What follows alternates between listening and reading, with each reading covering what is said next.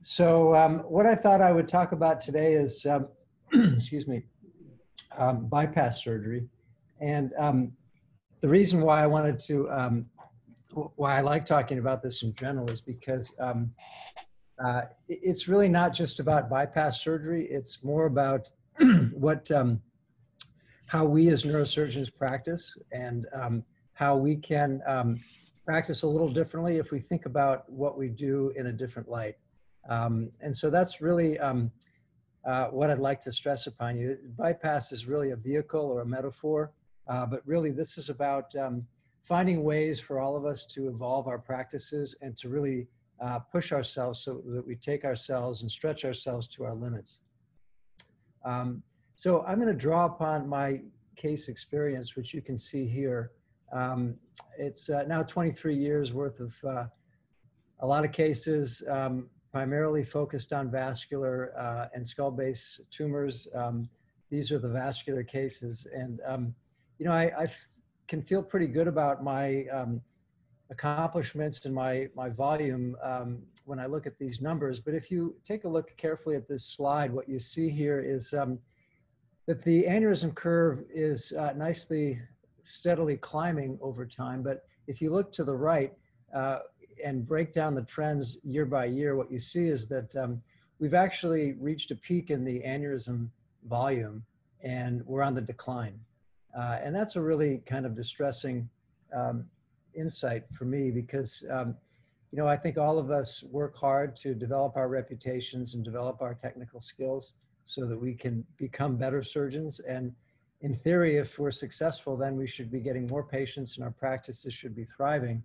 And what this curve tells us is that we can't really beat or fight these market forces that are out there. They're too overwhelming. And even if you do a lot of hard work and a lot of good surgery, there are forces on the endovascular side that are changing our practice dramatically. So when I saw this, you know, one of my reactions was to try to capture the things that I had learned about aneurysm surgery and put them down in a book. And that's one of the lessons I'd like to impress upon all of you is that the pen is mightier than the scalpel. What you do in the operating room helps one patient at one time. But if you can take your experiences and put them together in teachable lessons and things that will help many others over time, it's a much mightier thing. So I've tried to do that with my writings. These are some of the books I've put together. And I really want to focus on a couple things. The first is that, you know, the book on aneurysms was really a reaction to that curve. The sense that these cases were dwindling. And I wanted to get it all down on paper so that people in the next generation would understand or would learn what I learned. And I always felt that we could do a better job in breaking down our operations into these steps. I chose the metaphor of a dance because if you can take a complex thing like a dance and break it down into these ordered steps, then it would become understandable to everybody and all could do it. We put together some beautiful artwork with Ken Probst, my illustrator, and you can see the dance steps on the Sylvian fissure here and getting the dissection down to this middle cerebral artery aneurysm, really breaking down the different thoughts and ideas that go into safely exposing this aneurysm, getting proximal control, finding the different branches that come from it, and ultimately clipping. When I started thinking about the giant aneurysms, the really complicated aneurysms, and looked at my series on these, what I came to was that maybe there's some line that we cross with the giant aneurysm where it no longer becomes just a simple aneurysm and it has to be treated differently. And just to illustrate that point, I want to show you this case. This is a giant MCA aneurysm. You can see here, I clipped this with what I call a picket fence. which is the stack of clips. But here on angiographic follow-up, you can see it recurred. It recurred right at the base where those tips of the clips reconstructed that bifurcation. So in this operation, what I do is I bring in a saphenous or a radial artery graft, I plug it into one trunk, swing the trunk over to the opposite side, and then revascularize that opposite trunk. So both of these trunks are revascularized with a single high flow graft in what I call a middle communicating artery. And that's what I did for this picket fence. So here, now, when we look in the Sylvian fissure now 5 years later, you can see all the scar tissue and the recurrence there. This is a view of the external carotid artery. So this shows you just the standard external carotid proximal anastomosis for this radial artery graft. Here we are back in the Sylvian fissure, and this is the temporal artery coming out of the aneurysm. So this is the temporal trunk, and I'm going to sew here the radial artery graft into, into that temporal artery. And it's just an end-to-side anastomosis. You can see 9-0 suture, good flow in this icy green video angiogram. But here's where it gets interesting. This is now a clip on the outflow from the aneurysm. I'm cutting the trunk off of the aneurysm, and you can see that I'm repurposing that dead end stump as a donor. It's not typically something that we use as a donor, but if you think about it a little differently and swing it over here to the frontal trunk, here's the first suture line, you can see how it reimplants very nicely on the other side of this aneurysm, and now we've reconstructed that bifurcation completely. This is a view on the back side of the aneurysm just to show you lenticular striates. It's going to keep me from completely trapping this aneurysm. It's just a distal occlusion. But now you see the radial artery graft. It vascularizes both of the MCA trunks, and we've created this nice middle cerebral circulation from the high flow graft.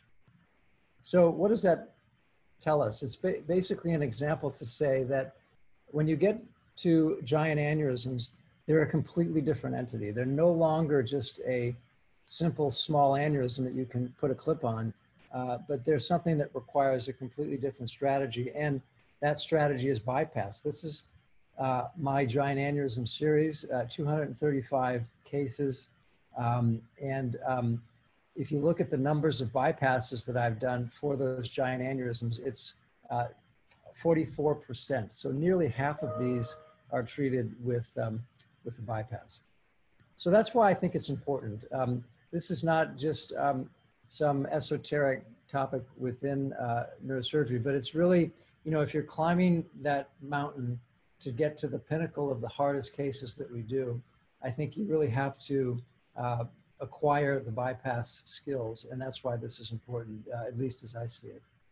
So I put together this book, and one of a couple things I wanted to do, but I wanted to develop a taxonomy for bypasses. I wanted to develop a system of symbols that could allow us to take ideas and translate them into constructs.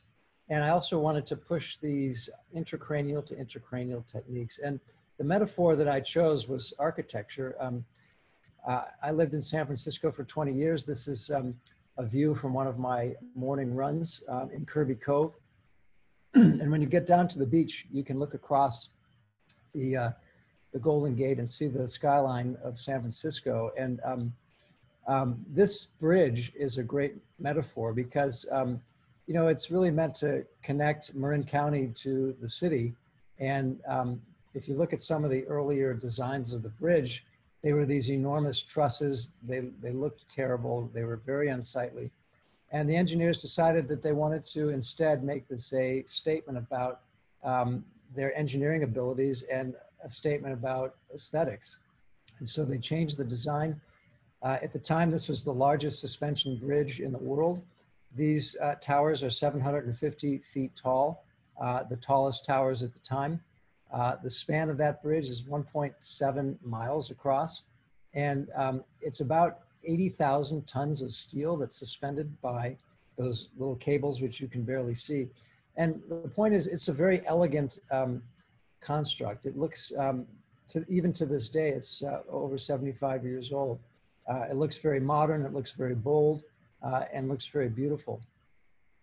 If we look around the world and look at other architectural symbols, this is now the Freedom Tower in New York, which has become a symbol for American resilience after a terrorist attack.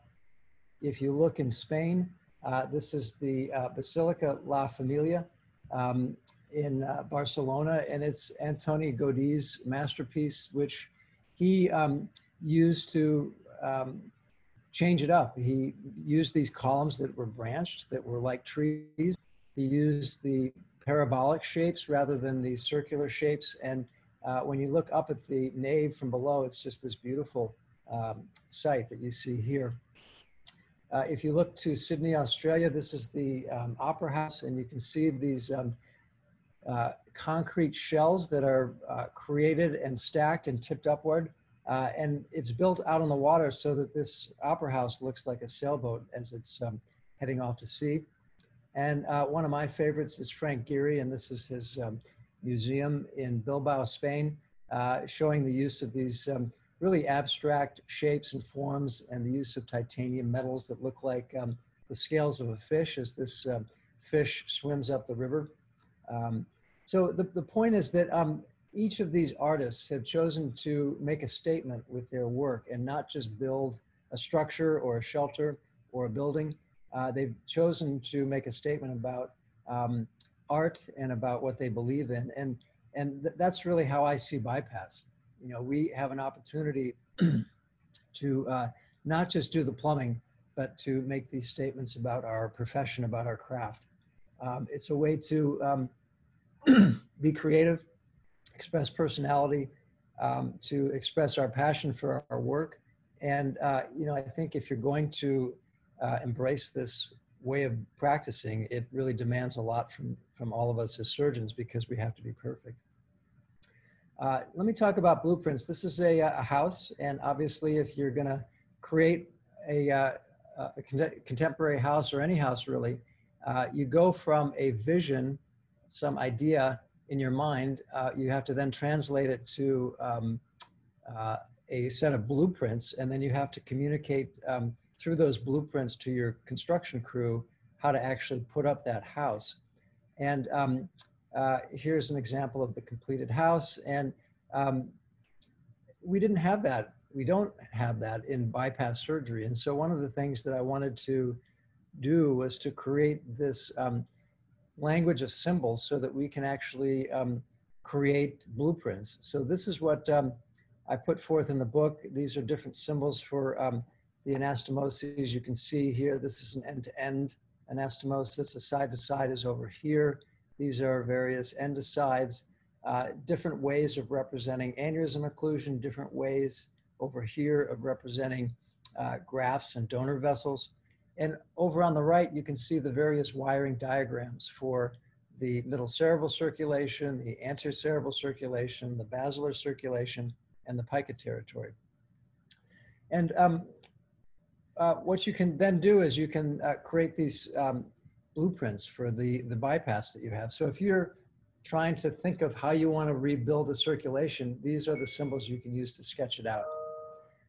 Now, it's hard sometimes to actually do the drawings because, you know, that requires a whole different set of tools. And so another thing I was interested in doing was to create a code, essentially taking, over here on the right, you see this sequence of alphanumerics, basically these addresses for the different segments of artery. And you can essentially put an address on every segment in the cerebral circulation. And when you use those addresses, you can then describe a very complicated bypass like this one with a code. Here's our code right here in the middle of your screen. It's this A1ACA using an SVG, a saphenous vein graft, to the middle cerebral artery. And this is a double reimplantation technique. So you see the plus symbol here and the two M2s as our recipients. This code really tells you everything you need to know about what you're seeing in this picture. You know exactly how the connections are made and what has been done. Here's our symbol. This is our blueprint up here. You can also express the bypass through the blueprint. And here's our angiogram. So if you were trying to understand that, this code would really help you decipher. So that's the symbols and the codes. This is the taxonomy. I have broken these bypasses down into 7, starting with the traditional ECIC bypass as our first generation bypass. That's the STA-MCA bypass. That's your occipital artery to pica bypass. All of the simple ones that most of us do fairly routinely. The second class or second generation is the ECIC interpositional graft. And these came around in the late 60s with guys like Thor Sundt, who used the cervical carotid artery as a donor to increase the flow, but it did require longer grafts, tunneling the bypass, and some compromises in terms of patency. These next 4 groups of bypasses here are all of the what I call the IC-IC or intracranial bypasses. It's the reimplantations, the in situ side-to-side bypasses, the reanastomoses, the short jump grafts that go from an intracranial donor to an intracranial recipient. The 7th category down here at the bottom is the combination. So combination bypasses are when one bypass doesn't do it and you need multiple. And so it could be any of the above. It could be 1 ECIC and 1 in situ, or it could be 2 ECICs, a double barrel bypass, but it requires a multiple. And it could be 2, it could be 3, it could be however many is necessary. So those are the 7 bypasses. One of the ways that you can use the 7 bypasses is first to really get a handle on where your aneurysm is located. If you look at the different types of middle cerebral artery aneurysms, it's important that we really clarify a pre-bifurcation versus a bifurcation versus some post-bifurcation bypass or aneurysm. And then when you have the combination of 7 bypasses here on the vertical axis and the different aneurysm locations here on the horizontal axis, then you can kind of lay out your blueprints and decide or see all of the different bypass options that you have to choose from. And that can really help your thinking and your selection. You can also walk yourself down an algorithm. You can walk yourself from the top here, some complex MCA aneurysm, ask yourself a series of anatomical questions and lead yourself to your selection for the bypass. So let me show you an example of that in action. This is a giant MCA aneurysm. And for this one, our algorithm would say this is one that we need to revascularize completely by recreating the bifurcation. So we have to expose the 2 trunks that come out of the aneurysm, and that's what you're seeing here. This is the temporal trunk over here. This is the frontal trunk over here. The aneurysm is up at the top of your screen. And I'm going to use the A1 as a donor. So I'm going to do this without using the neck. I'm going to not use a tunnel. I'm going to just use the A1, which is a tremendous donor because it's really right there in the sylvian fissure. When you split the fissure, you come right to it. And it's a very vigorous donor because it sits right next to the carotid terminus. So the flow is really substantial. This is a view just showing trapping of that donor segment. And this is a very nice arteriotomy scissors that I like to use for these deep bypasses. This is the bypass, the donor site going in. This is the 2 anchoring sutures that anchor the, in this case, I believe it's a radial artery. No, this is a saphenous vein, sorry. But this, you can see some of the stitch work here, sewing down in this deep kind of perichiasmatic space of the A1 anterocerebral artery. You can see a nice suture line there on the front wall. Tying this down, we can flip the artery. This is a view into the lumen. And now we're sewing the back wall. I'm going to jump ahead a little bit here. Pardon the fast forward, but here, now I've taken you to the aneurysm itself. The saphenous vein graft is lying in the sylvian fissure. I'm making my arteriotomy here in the saphenous vein graft. And what I'll do here is, in order to reimplant that frontal division, I'm going to do a side-to-side anastomosis. So this is 2 arteriotomies in the mid portions of each of these, the vein graft and the trunk. And we can bring them together with this 9-0 suture. And this will be a side-to-side reimplantation. And it's side-to-side because we need to keep the other end of this graft ready for the temporal division as our third anastomosis. So it's a combination bypass. This is now an in situ style side-to-side anastomosis. You can see I'm showing interluminally. And these arteries come together very nicely here to create our donor and recipient relationship. I'm going to jump ahead again here as we complete the outer wall of that anastomosis. You can see it coming together. And this finishes up very nicely. Here's our completed side-to-side anastomosis. You can see the end of the graft there. We can reapply the clips so that we immediately reperfuse that trunk. And now here's the end of the saphenous vein graft. Here's the temporal trunk as it comes out of the aneurysm.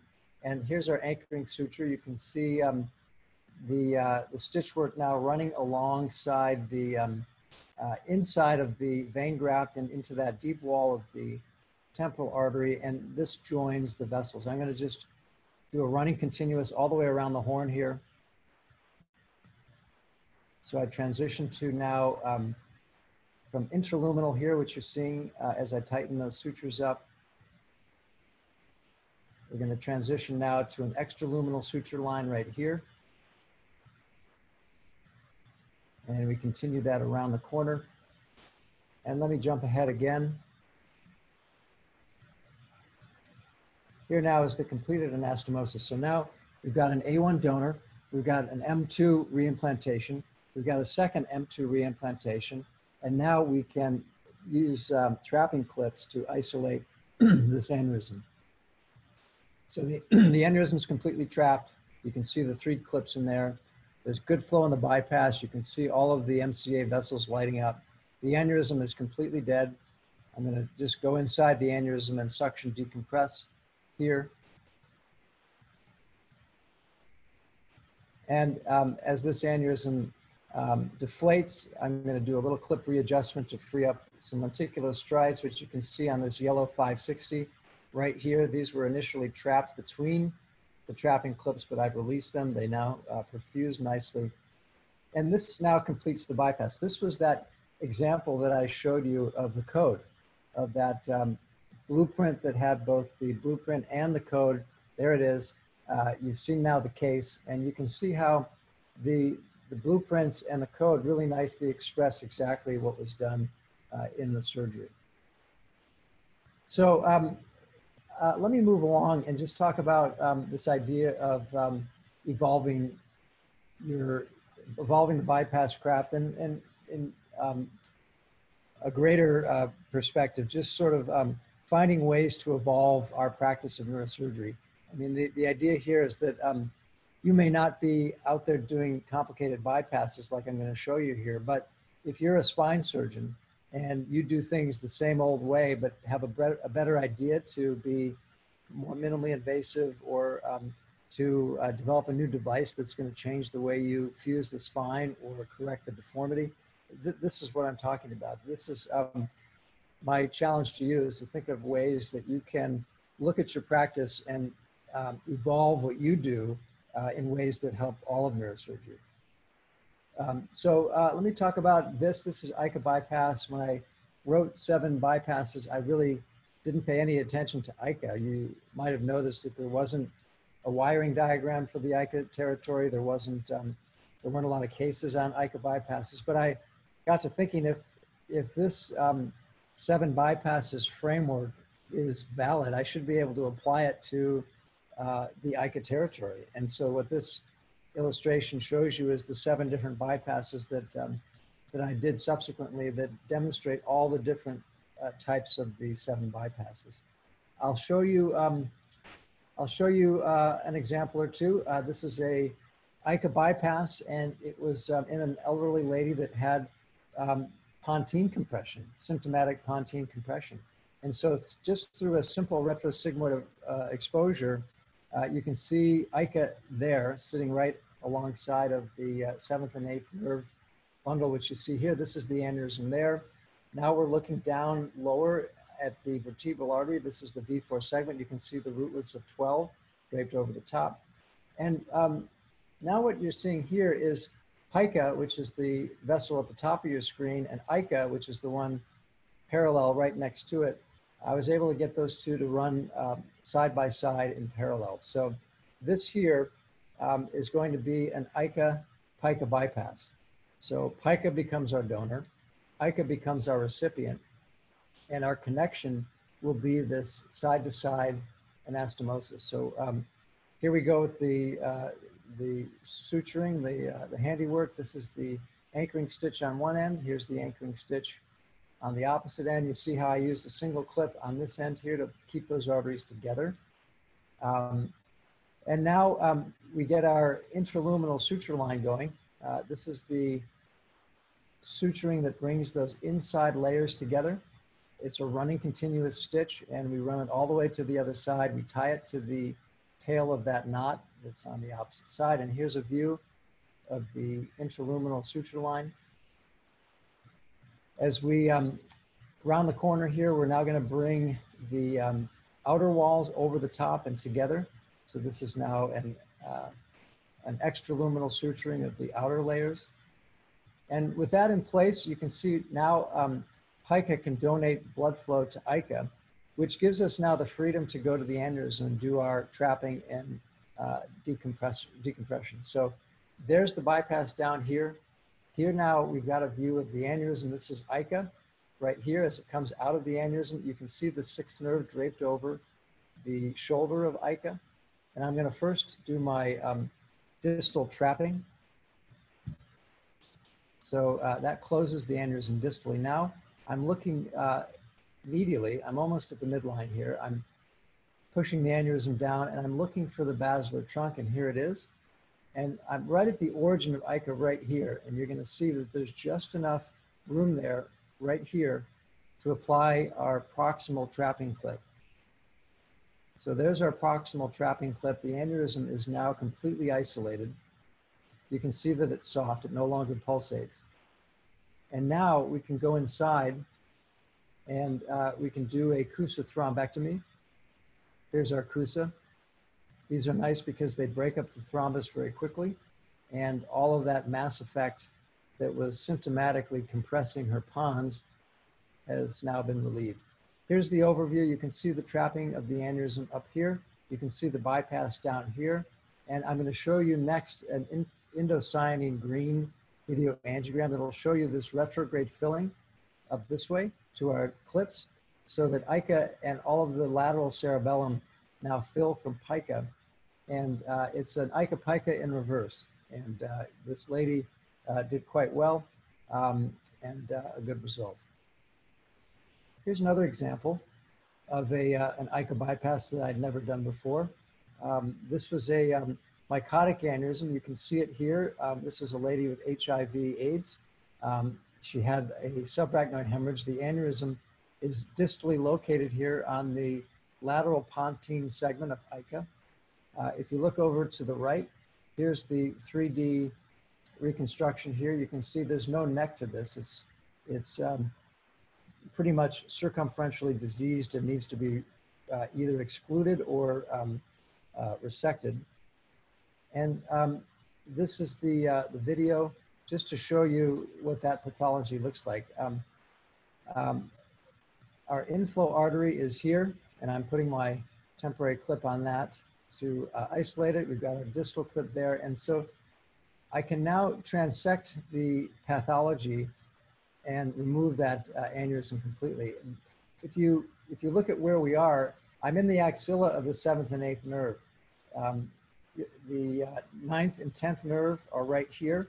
And as you look down, you can see the 6th nerve in the very depths of this thing. So I'm almost to the midline of the pons.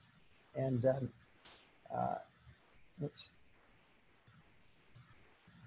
And here now, you can see the ends of the ica have been brought together here. So this is an end-to-end reanastomosis. Very deep hole, working between the cranial nerves. These are the clips coming off. You can see the artery has been reconstructed nicely. This is just a little fibrillar movement to get the platelets to do their job. And now when we look at our indocyanine green, you can see the reconstructed ICA here, looping underneath the 7th and 8th nerve. Here's our postoperative angiogram. That reconstruction is somewhere right in here. And she did quite well with that. So that's the ICA territory. You can look at evolution in other territories. This was a paper from many years ago looking at 10 ACA bypasses. Most of them, 4 of them, were these A3 to A3 bypasses. And since that paper was published, in these subsequent 4 years, I more than doubled the amount of cases, and you can see all of the new different variations of the bypass that I did for that. And the in situ bypasses, they weren't just your traditional A3, which you see down here in the lower left. They were these unusual bypasses, A3 to callosal marginal to callosal marginal. Here's a double pica or pericallosal to pericallosal plus a callosal marginal to callosal marginal.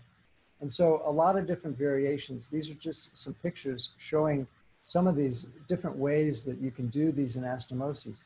The same is true with reimplantation. The ACAs run in parallel, so you can not only bring them together side to side, but you can also reimplant from left to right or from up to down. And so here are different examples of how arteries have been taken off aneurysms and swung over to the opposite side. These are some case examples just showing, you know, an aneurysm in the interhemispheric fissure that was transected and swung over to the opposite side. In this reimplantation bypass over here. I also have shown you on that earlier video the usage of A1 as a donor site intracranially. This has become a very nice way to replace the cervical carotid artery for a high flow donor vessel. And I've already shown you that. The azygous bypass is yet another example in the interhemispheric fissure of using a short interposition graft and using an intracranial to intracranial jump graft to do this double reimplantation technique. So when we stand back and look, in the upper left, these are the 10 cases in that earlier publication, and you can see the different blueprints for all of those. These are the subsequent cases and the blueprints for those, and tremendous variation. I think really sky's the limit. It's just a matter of one's own creativity and one's own willingness to try a different bypass. Now, I want to talk a little bit about this concept of 4th generation bypass, because again, if we talk about evolution and talk about how we can think about our work a little differently and move it forward, 4th generation bypass would be an entirely different type of bypasses. I presented to you earlier the 1st, 2nd, and 3rd generation bypasses. Some would say that 4th generation bypass is really just flow diversion. That's why I put this picture here. But if you think about that early video that I showed you, this case here, and if you think about that reimplantation of the frontal division onto the saphenous vein graft, you can ask yourself, was that really a reimplantation? Because it was really more of a side-to-side in situ bypass. Because we did an intraluminal suture line, we brought these vessels together side to side. So it really calls into question what this really was. And if you look at the other bypass, that was an end-to-side reimplantation, but I sewed it from the inside. And that allowed me to shorten the graft, and that was a different kind of technique than what we're used to seeing. So the 4th generation really is in recombining these different techniques or these different constructs in unconventional ways. So for example, that last bypass, the reimplantation of the end of the saphenous vein graft to the temporal trunk, was what I would call a type 4A, because it's your conventional end-to-side anastomosis, but it was done with the in situ technique or sewing intraluminally. So it becomes its own unique way of doing it. And you can see that in this picture right here. This is the in situ technique to create this end-to-side anastomosis. The type 4B is really doing things differently. So that's an example of using this side-to-side technique for reimplantations. If you put it in a table, you can look at the 7 bypasses that we talked about, but within each of these categories, there are ways to create these 4th generation bypasses, either through the use of an in situ technique or some unconventional construct here, the 4Bs, that allow you to reimplant or reanastomose or do these jump grafts in different or unusual ways. And I'll show you some examples of that. This is a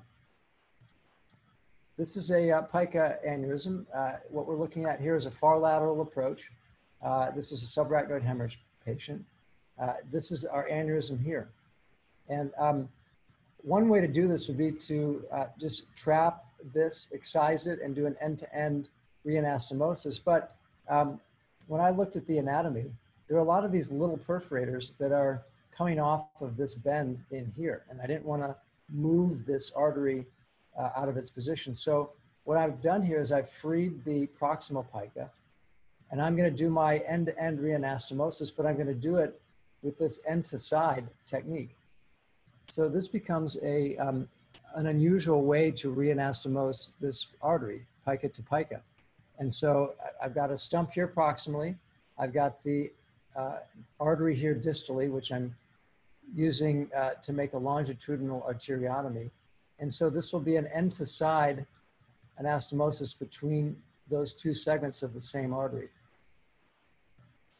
So this is our anchoring suture.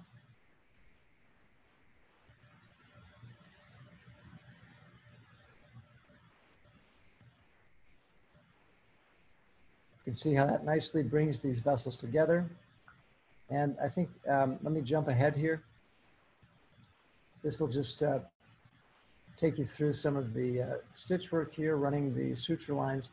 But at the end of the day, what you see here is now the proximal pica here has been reimplanted on the distal pica territory. And when we do our indocyanine green, you can see this reanastomosis of the artery, but you'll also see how this artery here stays in situ.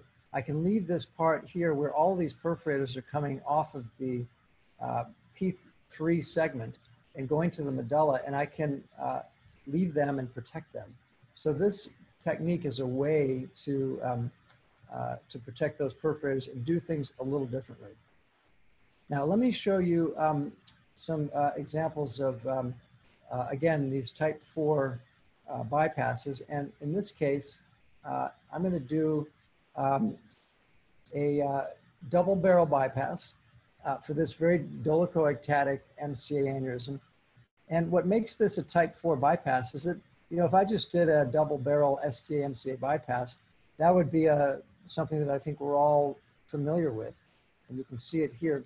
But what I'll do next is I'll use these ends of the middle cerebral trunks, and I'll bring them together. So once I've trapped the aneurysm, I can cut them both free, and I can create this middle communicating artery. And that middle communicating artery allows the bypasses to then distribute their flow throughout the middle cerebral territory, depending on the demand. If you look at these tissues here, the trunks coming out of this aneurysm are enormous, and the STAs are pretty diminutive. I mean, they're pretty standard in size, but relative to how large these recipients are, you can see the mismatch. Here's one, here's the other over here. They've both been revascularized, but this next step is going to be to create this middle communicating connection.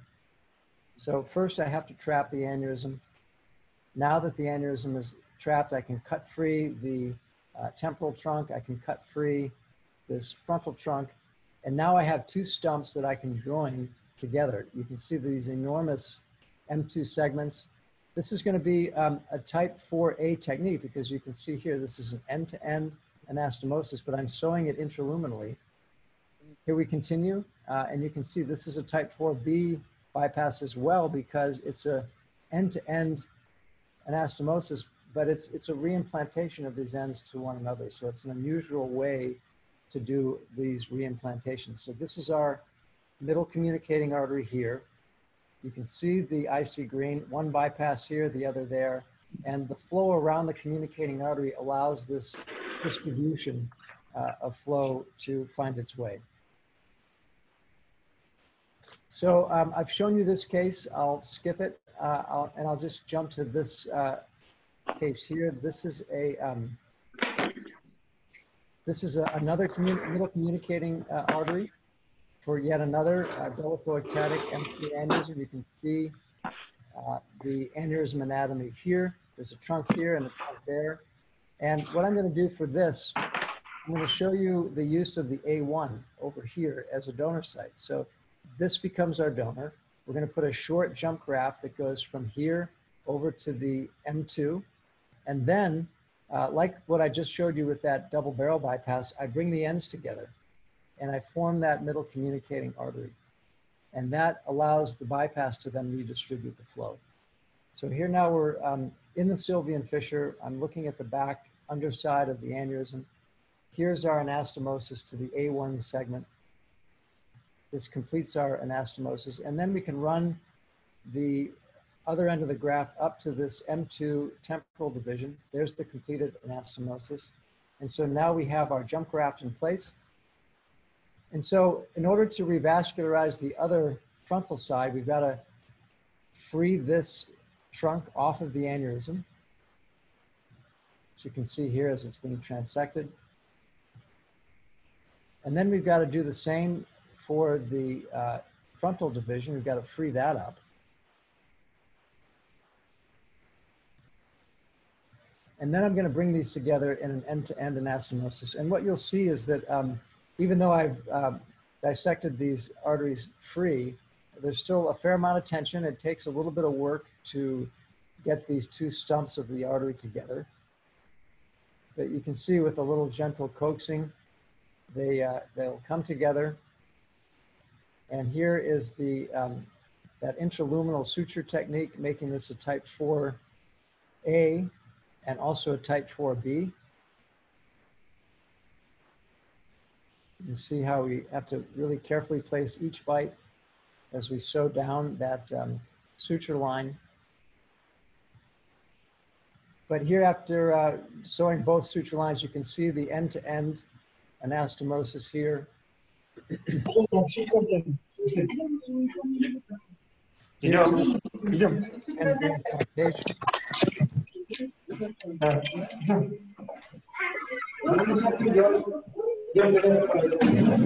John, you may please mute.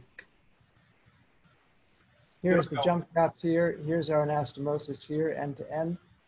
And you can see nice filling of the MCA territory. So this is basically another example showing the use of the A1 as our donor site there. You can see an overview of that construct with our end-to-end here. And this is our angiogram post-operatively.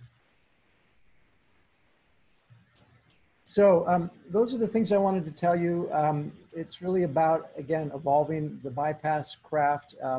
I've shown you different examples of that. This is a slide that just is a list of all of the crazy bypass ideas that I would love to try. I haven't done many of these, most of these. But, you know, the sky's the limit. I think all of us have different ways or different anatomy that we come across, and if we're creative and we are a little bit daring in what we're willing to try, we can create these very elegant constructs. It does require going to the anatomy lab, doing cadaver dissections. This is an illustration just to show you how, you know, when we were thinking about some of these bypasses, we would do studies to see, can the anterior temporal artery reach the A2 for this ATA A2 bypass? We have to test it out in the lab. We don't want to get into the operating room and think we can do something and find that it doesn't work. These are all examples of ways in which we have to prepare. Let's see. I'll show you one more case. This is Just an example of a dream bypass. You know, I'd never done this before. This was an unusual case of a distal aneurysm here and a unique double origin of pica. So there was this extradural caudal branch and this intradural rostral branch. They came together at this confluence, and the aneurysm was just distal to that. And so if you look over here to the right, we can repurpose one of those limbs as an intracranial jump graft. So we can cut it free from the vertebral artery. We can reimplant it here on the distal pica, and then it serves as its own jump graft to reconstruct the pica. So I'll show you that case. Oops. Here's that case. You can see the anatomy. There's the aneurysm. Here's our animation showing, again, this fusiform distal aneurysm, this double origin of pica here. We can isolate that proximal limb. We can free it up, swing it over to the distal pica and sew it in, and then we can trap the aneurysm.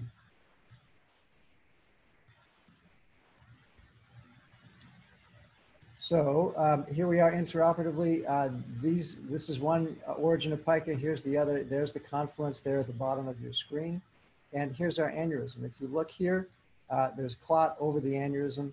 I thought maybe I could clip this, but you'll see that this is a true dissecting aneurysm. It just doesn't take the clip, and it ruptures intraoperatively.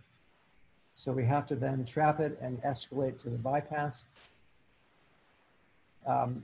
Here's a view just showing how that aneurysm is simply a hole in the artery. But now this is the proximal origin of pica, and I'm transecting it here. You can see how it flips nicely over to the distal pica. We can fish mouth the end of that artery. We can make a nice long arteriotomy in the distal pica. And this becomes an end-to-side reimplantation of one of those two origins of pica.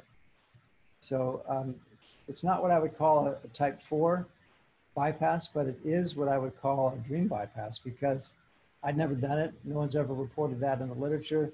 And it's an example of how we can come up with something unique just by applying some of these principles that we've been talking about. So let me finish. I'm going to jump ahead here and show you this slide. I showed this to you at the beginning. This was, I think, a little bit disheartening to see that. But I wanted to end on a more positive note. If you look at the graph for bypasses broken out year over year, you can see that the line looks a whole lot better. We're actually on the upslope and increasing in our volume. And if you look over here too, we're not doing so bad with AVMs and cavernous malformations either. So I think there is a lot to be thankful for. It's an exciting specialty that we're in. You know, I think what this, what bypass sends as a message is that, you know, even with something as simple as just suture and good instruments, you can be innovative, you can be creative. It doesn't require high tech. You can do these very elegant arterial reconstructions, and you can really be creative and innovative.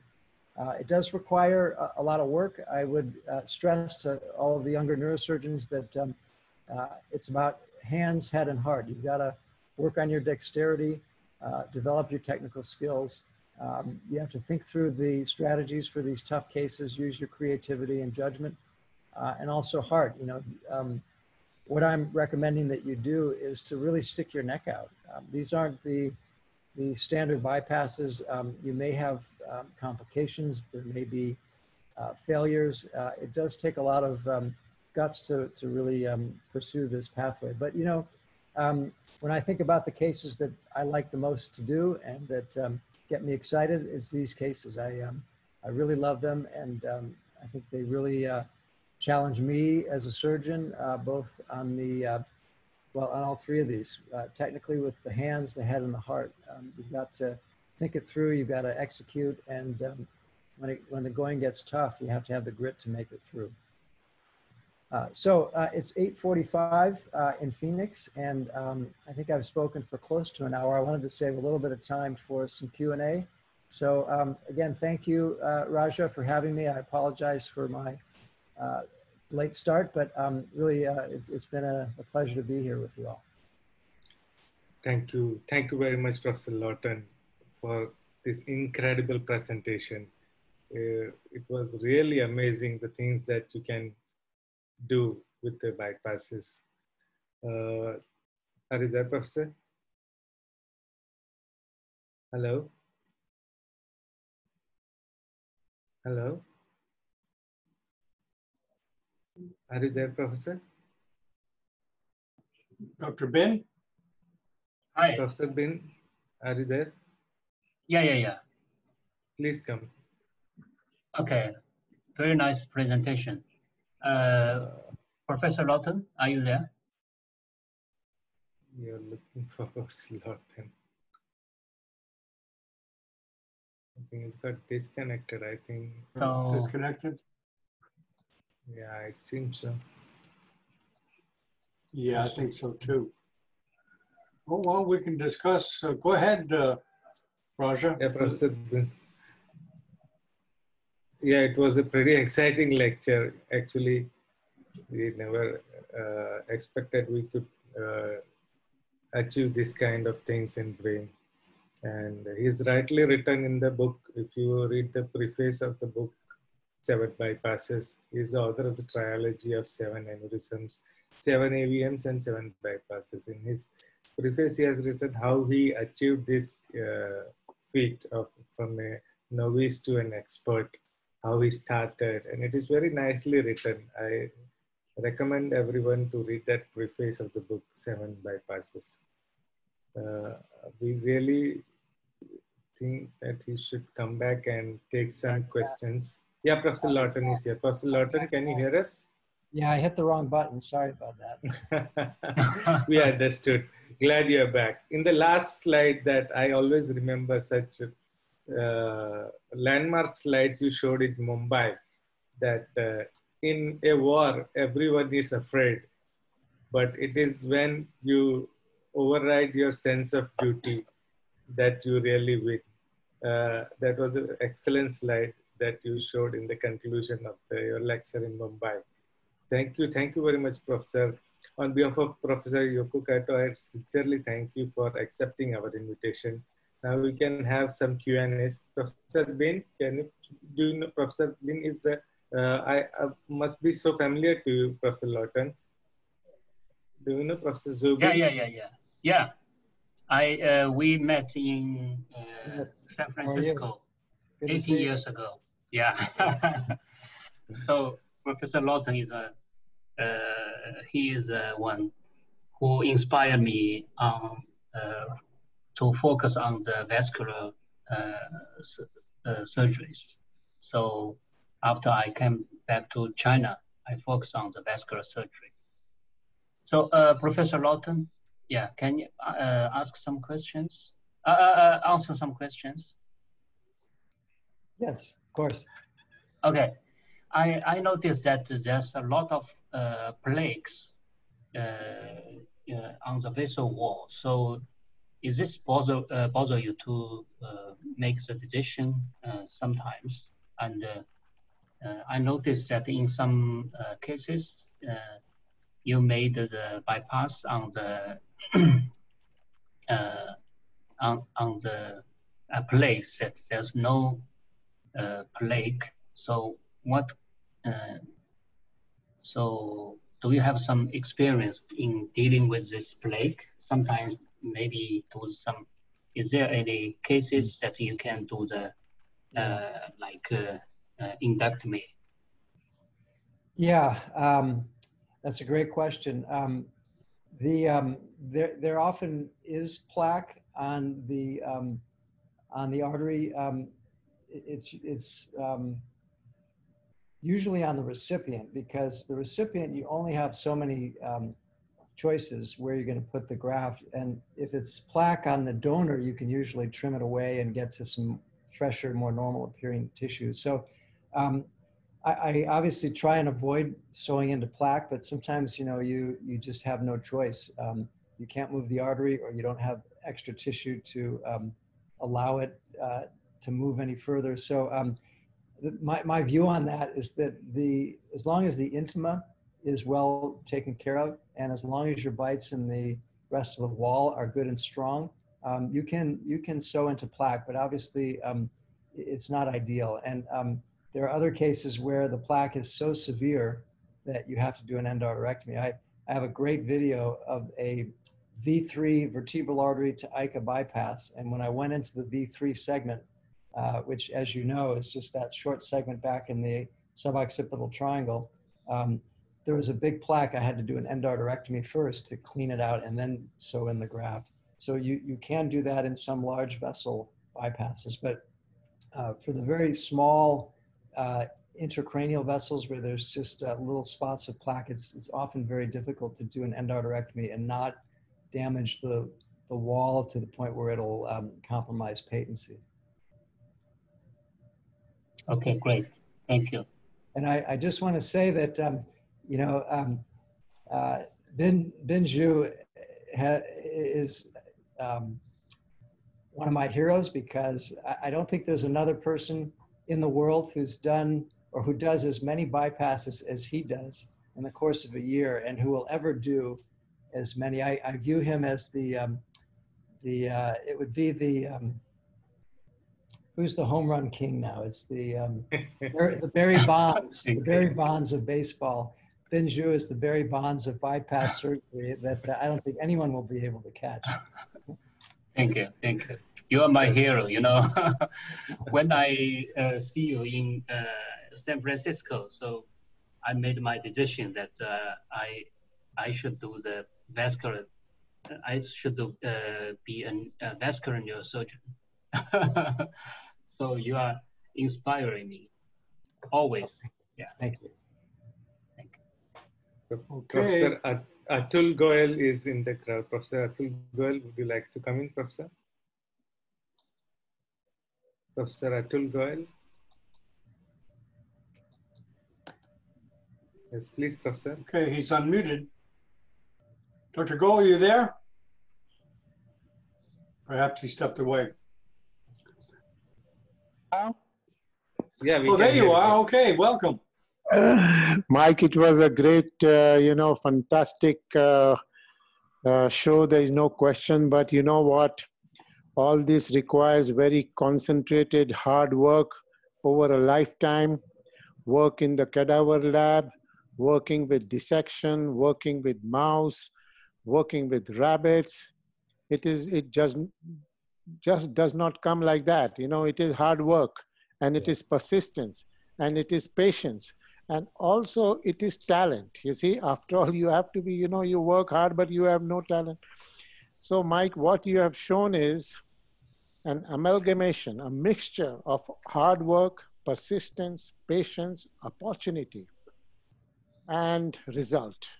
And my absolute, you know, congratulations to you and to your team, and my best wishes for continued hard work and showing fantastic, fantastic results.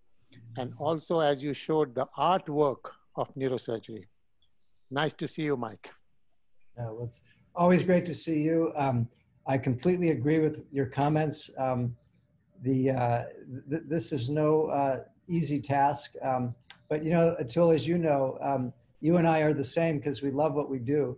So all that hard work, all that persistence, all of that time spent practicing and working on cadavers, I think you and I have enjoyed it. I think all of the young neurosurgeons, they probably recognize how this is a real pleasure, a real privilege to be able to do it. So it has never felt like work. And you know, I think you're one of those who embodies this idea of evolving the craft, being creative, thinking outside the box, exploring new ideas, writing them up, and convincing the rest of us that you're right. Thank you, Mike. Thank you, Professor Goel, for joining us. It's indeed an honor to have you with us today. There is Vladimir Benes in the crowd. Professor Vladimir Benes, would you like to come in? Professor Benes? Vlad, wake up. Where'd he go? I think he may have stepped away. He may have stepped away, Roger. Yeah. Yeah. Professor Krishna Prabhu is here from CMC Vellore. Would you like to come in, Professor Krishna Prabhu? Come on, come on, come on. We're Professor, not lucky today. yeah. Professor Ipe, would you like to come in? Professor Ipe? Is Ipe here? Oh, Ipe, are you here? Ipe? Yeah, I'm here. Okay, welcome. I was Welcome. just listening to the lecture, and yeah, as usual, excellent lecture. Just shows how much heartbreaks, an excellent surgeon like him would have had to go through to achieve this kind of result. So always when we see these kind of lectures, it's easy to assume that these results come easy. But as Professor Goyal pointed out, it is a result of a lot of hours in the lab, a lot of hours in OR, and a lot of heartbreaks. So that's one thing the young neurosurgeons would have to realize. Thank you very much. Thanks, Ipe. Yeah, I think if I can comment, I show you a lot of my trophy cases, and these are cases obviously I'm very happy to show and proud of. But I think, Ipe, you're right. It comes from a lot of heartbreak and plenty of failures. Those are what I call our ghosts. The ghosts always are with you. They sit on my shoulder. They never leave me. They're the patients who I'm responsible for their debilitation or their death. And we never forget those patients. They serve as constant reminders that we're imperfect, that our ego can get too big, or that our hubris can be too strong. And we can't be numb to that. I think it's really important that that message be also sent. And it's funny, I saw your text this morning. I was gonna reply, and then I went off for my bike ride and didn't get a chance. But it just made me appreciate how guys like you and really all of the 170 or so who are on here, we all love what we do. We're sort of consumed. We live this profession. We live and breathe this profession. It rarely leaves our thoughts. And I think that's what's part of what makes us better surgeons, is just enjoying being swept away by it. It's a passion. It's like a romance. And when you love it and you think about it all the time, and you find things within it that excite you or stimulate you or get you to be creative or expressive, I think it's more than a vocation. It's a real calling, and that's what makes it special for all of us. Thank you.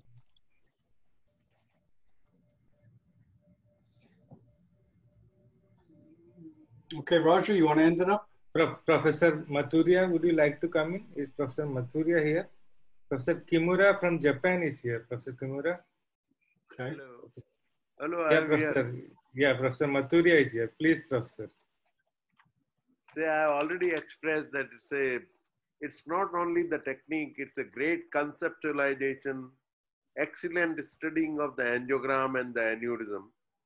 Then try to conceptualize that how can you exclude the aneurysm and maintain the circulation preferably by the intracranial vessels, and then the bypasses. I could not listen to such a lecture of an excellent conceptualization about the circulation and maintaining it after excluding a giant aneurysm. Superb. Great innovator. My all praises for him. It was really educative for all the neurosurgeons around the world, particularly about Indian neurosurgeons. I really congratulate you and admire you, and we feel a gratitude about it. Thank you. Thank you. Thank you very much, Professor Mathuria, for that comments. There would be hardly any neurosurgeon left in the whole world who's not been touched by Professor Lawton's teachings and his thoughts. I had been to Barrows when Professor Robert Spatler was there. So I was there for 2 weeks. I have seen the department. Say, I think that he'll bring the flag of Barrows up and up. That's what is my wishes, and that's what is going to be accomplished. thank And you. my Well, congratulations to Dr. Bin also. thank you. I appreciate that. You know, we are so happy to have visitors come. I'm glad you came and spent 2 weeks with Dr. Spetzler. We continue that tradition of welcoming neurosurgeons from around the world and opening our shop to show you what we do. And, you know, even amidst the pandemic, we are continuing to do that, and hope that others will follow your footsteps. Thank you, Professor. Thank you. So nice. Thank you, so Professor. Dr. Liu, are you there? Liu is my co-host today for you on behalf of the ACNS Education Committee. Liu, are you there? Hello, Professor. Yes. Yeah. Yeah. Hello, Professor. Thanks for the great lecture. I just want to find out from Professor, based on your experience, when you have a planning for bypasses, and how often does intraoperative finding change your plan, especially when you see pruritus, because pruritus usually hardly seen in the pre-op planning. Thank you, Prof. Yeah. Well, I would say that the intraoperative findings affect the decision probably 100% of the time. You know, like there are some cases where you just know you're going to need a bypass, and so you know you can kind of just go in expecting to. But there are many cases, and I don't have a number for you, but it's a fairly large percentage where you go in thinking that you can clip an aneurysm, and something happens, and the aneurysm ruptures, the tissue falls apart, you lose a branch artery, and in those situations you have to quickly escalate to the bypass option. And it's so helpful to have thought about it in advance. So anytime I see an aneurysm that's not routine, I kind of, in my mind, begin thinking and planning for the bypass. That way, we all have experienced this. When you get into a complicating situation and you have to like think on your feet and escalate from something routine to something extraordinary, there's a tremendous amount of inertia. And if you've already made that leap in your mind and prepared for that, then it happens more easily. And in many of the cases, it has to happen. So I think it's a very useful thing to always go into a complex aneurysm case with a bypass strategy, because sometimes that will get you thinking about what you need to do to prepare the donor or to prep another site or to get a little extra exposure here or there. And then finally, you know, that final decision is really an intraoperative decision that's based on the perforators, the pathology, and a whole host of things. Thank you, Professor. Professor Lawtons, in your own words, I would like you, to Professor. tell, when in your article of intraoperative ruptures, you wrote, every surgeon must envision disaster in all forms, and he should have strategies to amend them intraoperatively. That is a sentence quoted in almost all the series of aneurysm ruptures after you wrote that. Indeed, that is a golden words from you. Thank you. Thank you. Professor Hido, glad to see you. It makes me happy to see you've been reading. Definitely, I'll read most of all your literatures. Thank you for educating us. And your co-videos are fantastic and are again teaching us a lot of new things. Congratulations for those great co-videos that you keep on posting. Any words from Professor Hirohito Kimura, and we will wind up. Professor Kimura from Japan, are you there? Hi, I'm Hirohito Kimura, Kobe University from Kobe, Japan. Thank you, Professor Lawton and John and Professor Dr. Roger. Thank you for asking me. So I'm so impressed with the topic, cerebral bypasses for the treatment of a variety of difficult cerebrovascular lesions and big giant aneurysms. So this is one question. So Professor Lawton, may I give you one question? So even with your excellent bypass techniques and great surgical strategies, and the problem is that the perforating up branches of the coming out of the terminated artery may be occluded in the late surgical phase. So how can you solve the problem? Do you use some antiplatelet drugs post-operatively to the patient, or something like that? Maybe the problem. I think one of the most vexing problems that we still have is that we can do all of these beautiful bypasses and we can exclude the aneurysm. And if you, for example, on the basilar trunk have one perforator that occludes, you can end up with a patient that never wakes up. And it is a terrible problem. I haven't completely solved it. I've written about this a lot for flow reversal, in particular for the basilar trunk aneurysms, where it's really so devastating. I do think that we can help that problem by being more aggressive with our antiplatelet regimen. For those patients that I do flow reversal, where there are perforators at risk, I will use aspirin and Plavix fairly aggressively in the postoperative period. I tend to, I treat everybody that's been bypassed with aspirin, but for the basilar trunk aneurysms, I put them on Plavix right after they wake up from surgery, and I think that that's something that can be done. It's not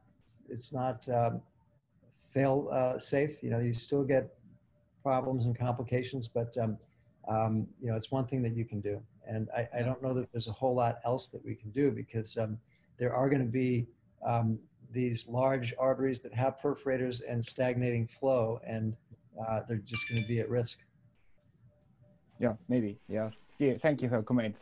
So congratulations. So once again, thank you for your nice presentation.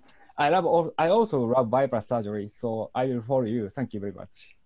Thank you. Thank you. Thank you, Dr. Kimura. So in that note, would rather wind up for today. On behalf of the ACNS Education Committee and the President of ACNS, Professor Yoko Kato, I would like to thank Professor Michael Lawton, who has accepted our invitation and gave us such a fabulous talk. Professor Zubin, are you here, Professor Zubin? Yeah. Raja? Professor Zubin, thank you so much for being here. I have a good news for you and for Professor Lawton. Today we arranged the WeChat channel broadcast.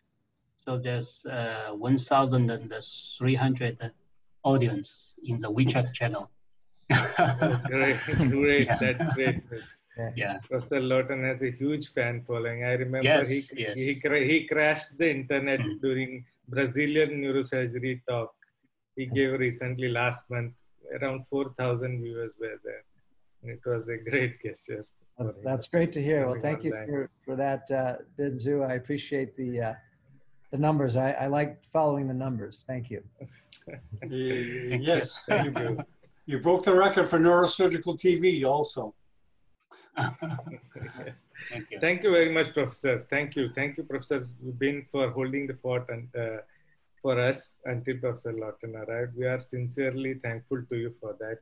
Please express our deep apologies for all those people who kept waiting. And thank you for all those people who waited for so long and supported our educational initiative of the ACNS. We hope you extend your support for us in the future also. Thank you, Professor Lawton. And my regards to Dana More, who arranged this talk, and we had a lot of communication between us. Please convey my regards to her, and continue our education endeavors in future too. Okay, well, thank you, Raja. Congratulations on a great event, and John, thank you for televising. And Bin Zhu, always great to see you. It was a great event, and I would be delighted to join you in the future. So please consider that an open invitation. Very good. Thank you, Professor. Thank you. Prof. Thank you. Thank All you. right.